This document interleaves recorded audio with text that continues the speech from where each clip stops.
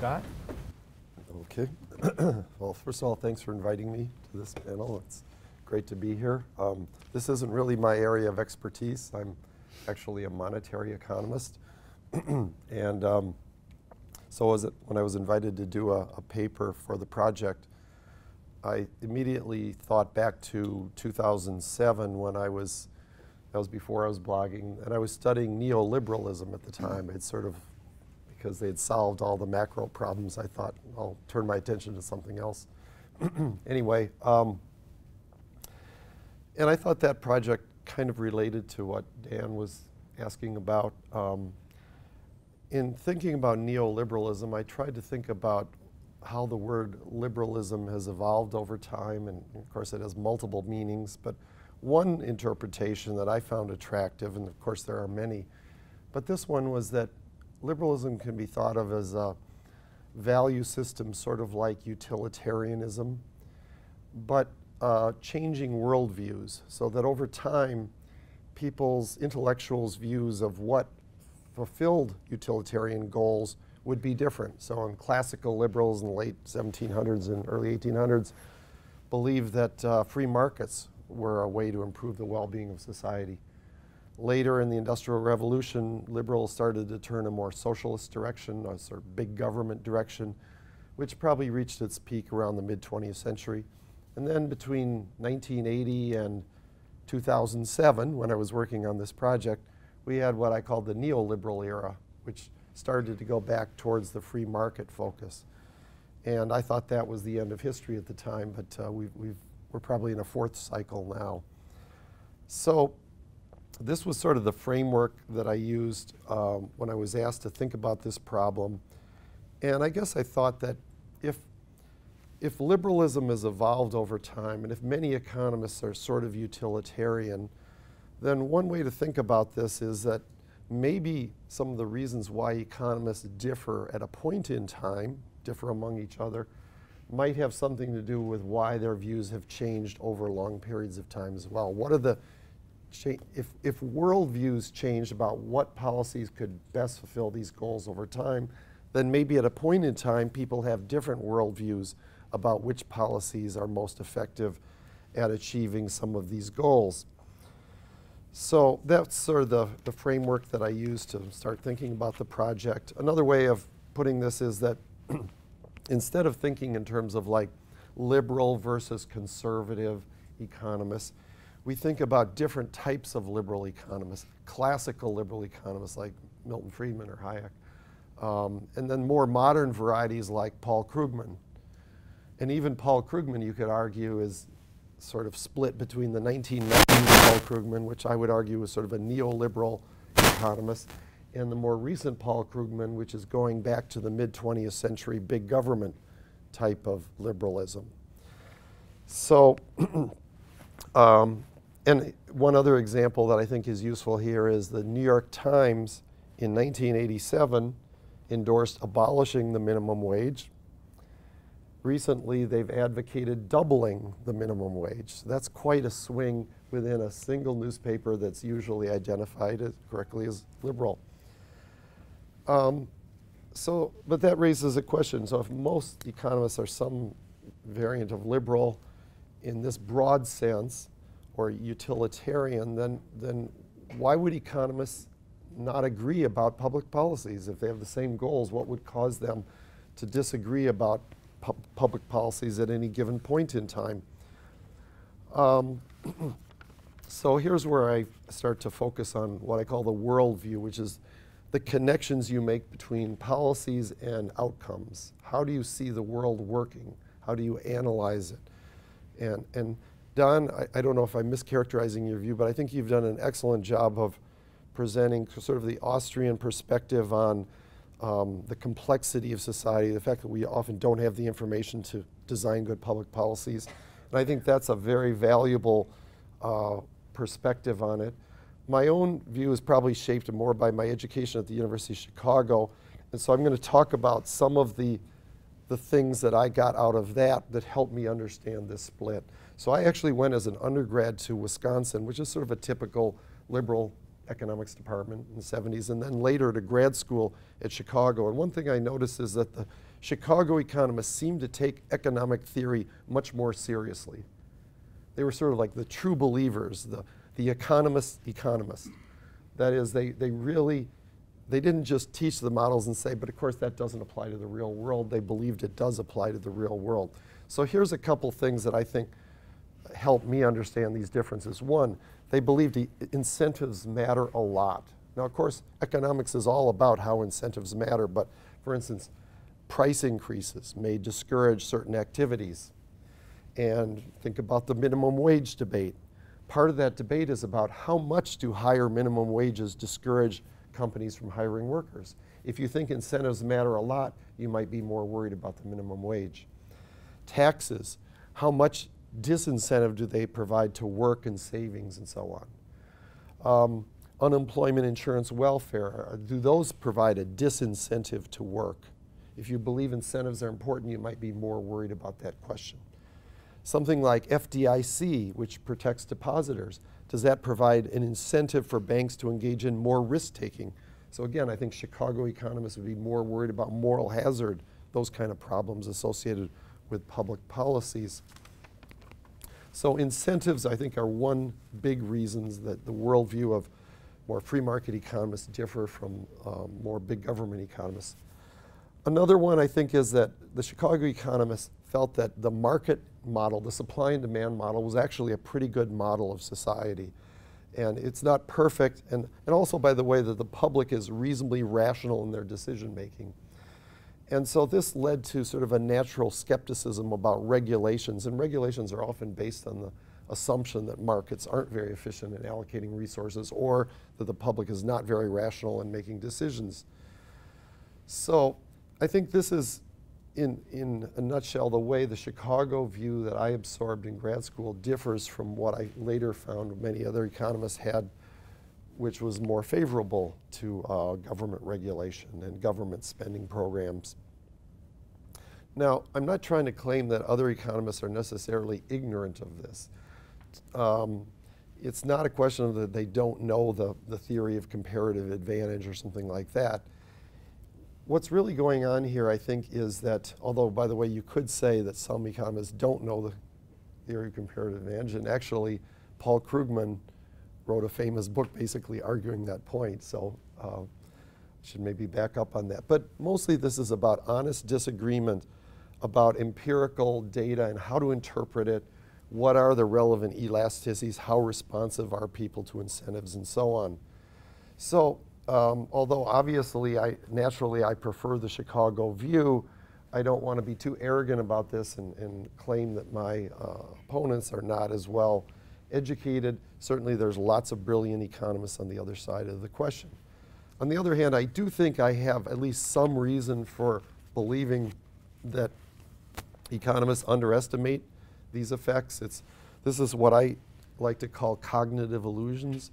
I think most people, especially non-economists, tend to underestimate the power of economic forces in general. And I'll just give you an anecdote here. When I was young, my father, who was a heavy smoker, he used to say, well, if they put a high tax on cigarettes, that's not going to discourage anyone from smoking. And you know, that's sort of a common sense way of looking at it. Smokers seem addicted, you know, so what would a few pennies on a pack of cigarettes matter? Much later in my life, my mother told me that she had been a smoker when she was young, which really shocked me because I'd never seen my mother smoke before. So I said, well, why did you quit? And she said, well, when your father and I got married, we decided we could only afford one smoker in the family. And the reason I love this example, first of all, my father, he was very bright, and you know, but I think even for someone who's intelligent, common sense would suggest that, you know, incentives aren't going to matter that much in that case, or that a little higher minimum wage isn't really going to cost anyone any job, and so on. And I think if we just rely on common sense, we tend to underestimate the power of economic forces. I think that's also true in my area of monetary economics. You know, I think this is, and even economists, I think, have this problem. A lot of times if you pick up economics textbooks and they need to illustrate perfectly inelastic demand curves. You know, they shouldn't even teach this concept, by the way, but it's a vertical demand curve. Consumers are not at all responsive to price. So the professor has to think of an example. And they'll say, well, a life-saving drug, you know, there certainly higher prices won't discourage consumption.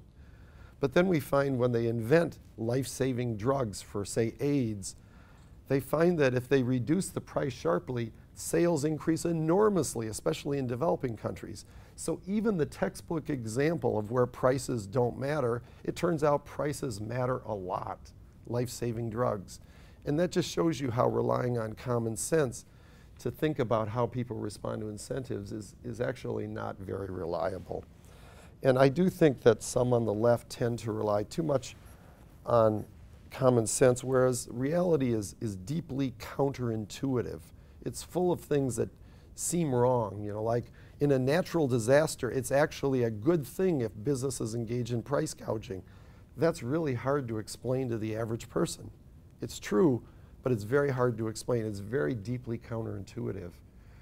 And so I think this is partly what shapes these two worldviews, is that the market-oriented economists, the classical liberals, if you will, really take economics seriously, the models seriously, and believe it has important things to say about how we behave.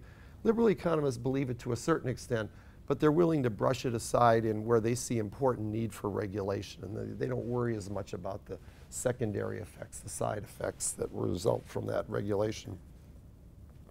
Now, I said I did this work in 2007, and by the way, I sort of dropped the subject when I got into blogging, but if you're interested, there's on the line, online you can find a paper by Googling it called The Great Danes.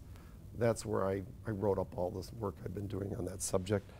Anyway, since then, obviously, we've had the Great Recession. And this has only strengthened my conviction that changing worldviews are behind this shift in liberalism. So at the time, I only had the Great Depression to work with, but I argued that the Great Depression made economists more left-wing because it made reality, in a sense, look more left-wing. Like it looked like capitalism didn't work very well. It looked like fiscal stimulus was needed to sort of the average common sense view. And so the economics profession swung to the left. Now, in the so-called neoliberal era after 1980, a lot of the problems that developed from big government started to discredit it. We also had the fall of communism. And the economics profession moved somewhat back to the right. There was, again, more interest in free markets, in deregulation, cutting high marginal tax rates, things like that, free trade. That's the neoliberal era. Now, I think we're clearly seeing a swing back towards big government, especially among liberal economists, you know, in the American sense of liberal. There's much more support for higher minimum wage, fiscal stimulus, a lot of sort of big government policies than there was just a few years ago.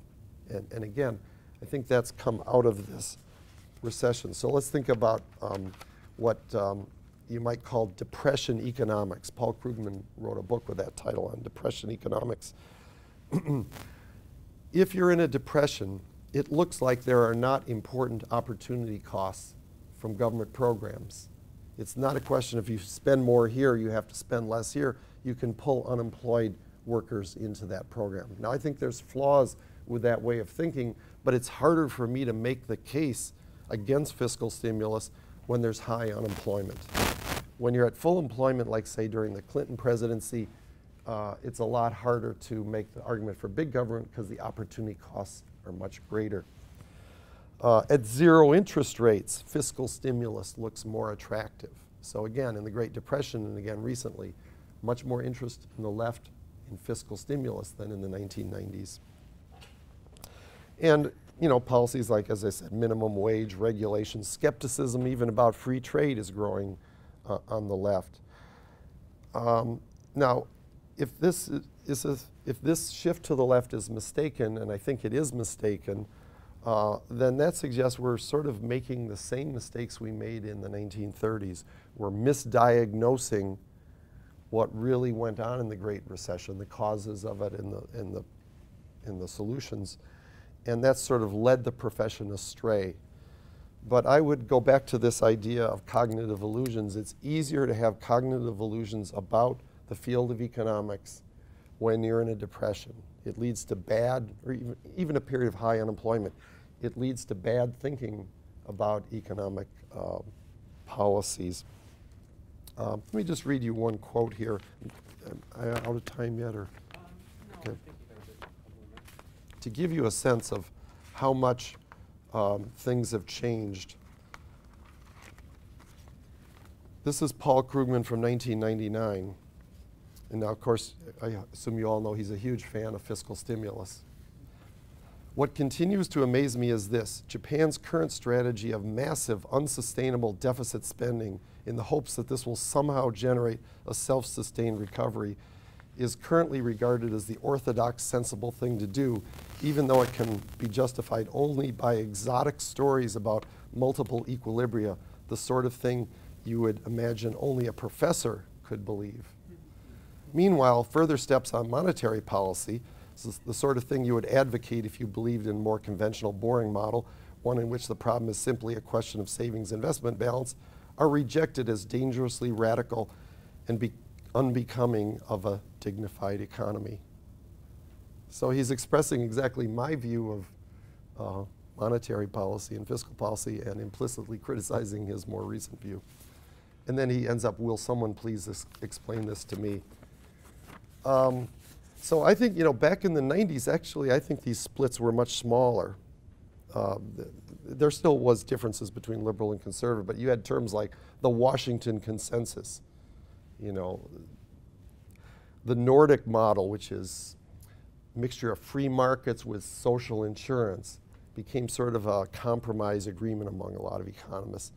Monetary policy was less polarized. There was less polarization in general when the economy was closer to full employment. So I focused on epistemic differences in worldview, but let me just conclude by pointing out that I don't think this is really complete. It's the area I've been interested in, the one I think I have the most to contribute, but I do think differences are also due to two other factors.